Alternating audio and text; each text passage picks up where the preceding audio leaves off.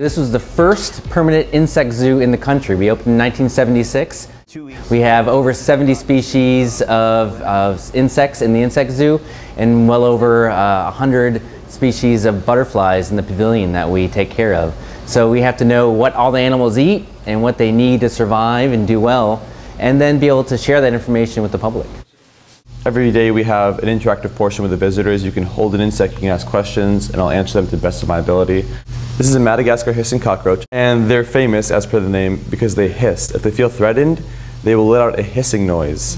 So that's to trick predators into they'll trick predators into thinking that they're a larger animal. We have here a pair of female eastern lubber grasshoppers. A common question I get asked is why they don't hop away from my hand.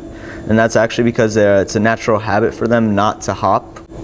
Also, their wings are too small and underdeveloped for them to fly under their own weight, so they don't fly. One of the reasons here that we have these animals specifically on this cart is they're relatively harmless in comparison to some of the other animals and insects that we have in this zoo. So when we're trying to reach our goal of communicating science to the public, one of the best ways is obviously hands-on experience. We have hundreds of butterflies, probably close to 400 flying around, and they're butterflies from all over the world. So you can see huge moths that are this big to monarchs that you'll see in your backyard. Butterflies have a really long proboscis that reaches in and can get nectar from a flower, and then during that time it's picking up pollen, then it helps pollinate other flowers. And so we're looking at that relationship between butterflies and plants in that exhibit. And what that means, how over millions of years, how plants and butterflies have evolved or changed in order to suit each other and help each other out.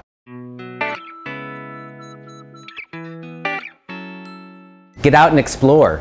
So get out in the woods, go in your backyard, go in your garden, and just watch. It's using observation skills. So it's looking at plants and seeing what might be eating them. You might not always be able to find an insect right away, but you'd be able to find evidence of the insect being there. Then you can come back and watch that plant and find out what's eating it. To find out more about the Insect Zoo, go to mnh.si.edu. Discover all kinds of butterflies at butterflies.si.edu. And to learn about more animals, visit kids.gov.